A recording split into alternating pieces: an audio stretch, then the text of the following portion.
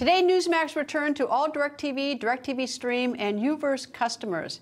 This marks the end of a process that began a few months ago. That's when NEWSMAX and DirecTV were unable to reach mutually acceptable financial terms for DirecTV to carry NEWSMAX. That left DirecTV without the right to air this show and all the other news shows and opinion shows on this channel. And now, well, we're very happy. This carriage dispute is now over. By the way, nearly a decade ago, DirecTV helped NEWSMAX get its start, and DirecTV has been a great distributor ever since, and we expect it to continue to be so for many years to come. NEWSMAX CEO Chris Ruddy joins me. Nice to see you, Chris. Greta, always great to be on with you. I think the last time I was on was with you, but always be great to be on with you. That's nice. Okay, so what happened? Well, we obviously had a very serious dispute with DirecTV. We were off air for several weeks.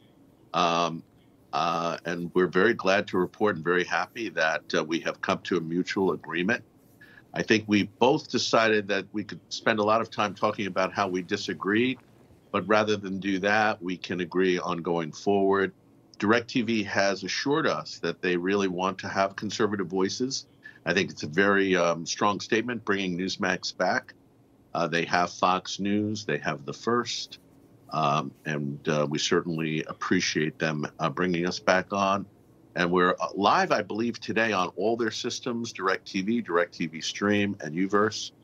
And I also, Greta, really want to thank all our viewers and friends and people in Congress and all across the country that supported NEWSMAX, showed their support for NEWSMAX. I think their voice was heard.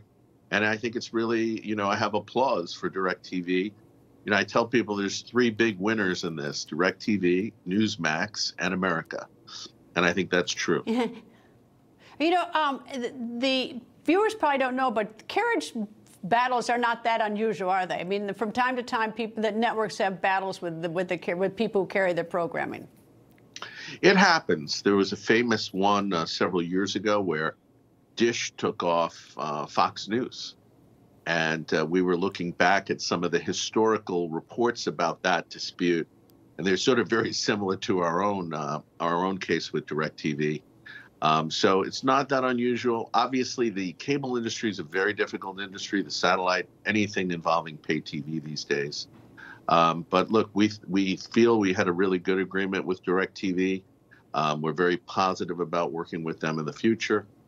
And so far, I think people are very happy all around. I know you had Senator Cruz on today. He's applauding them for taking us back.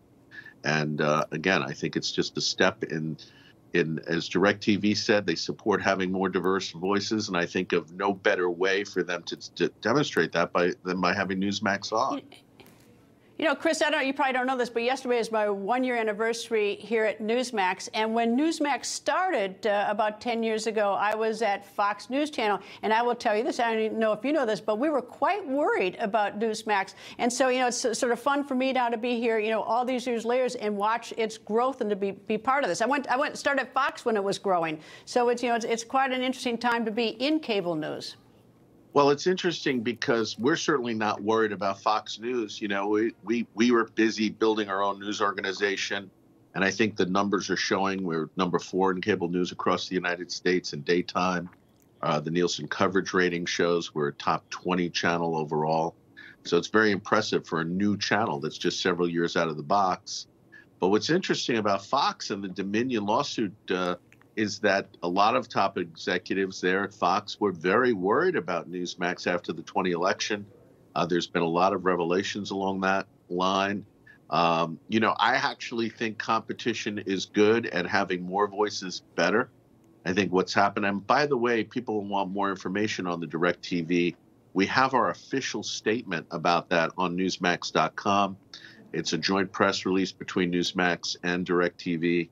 So folks that are sitting there on their iPhone or Android can go and just look it up, and it's on the top link. Well, it's sort of fun for me because I was at CNN when we saw MSNBC launch, then we saw Fox News launch, and so it's fun. And then when I was at Fox and saw NEWSMAX take off, all sort of the internal chatter. I mean, all the anchors, what they do, and the producers is they watch and they get worried. But then we go back to business and we all do our own business. Well, you probably remember the early days of Fox when they first launched. They were in massive battles with Time Warner. other cable operators. There were lawsuits that went back and forth. It was pretty nasty stuff. So fortunately, we didn't have that level of intensity. But, you know, there's very heated disputes when these things come up. But I think the fact that both parties are very positive about this, I think, is a very good sign. And I think it's great that there's more competition. You know, Fox has been good for a long period, but Fox is changing. And I think that the public is seeing that in a lot of their news coverage. And I think it's good that we have NEWSMAX. I know tonight, for instance, tonight on Eric Bolling's show, we're going to have Ron DeSantis. And Ron's going to be talking about what his view of the world is. Now, Fox has a sort of virtual ban now on Donald Trump. Our view is let all the candidates, Nikki Haley was just on NEWSMAX. We want to be an open platform for all the candidates in both parties. We had a Democratic forum where 4 or 5 of the candidates showed up in the Democratic primary last time. That was out in Iowa. And we were very happy to do it. So we love those type of things. The more discussion, the more diversity of views, the better it is for the country. Well, I'm glad to be back on DirecTV. NEWSMAX CEO Chris Ruddy, thank you. Thank you, Greta.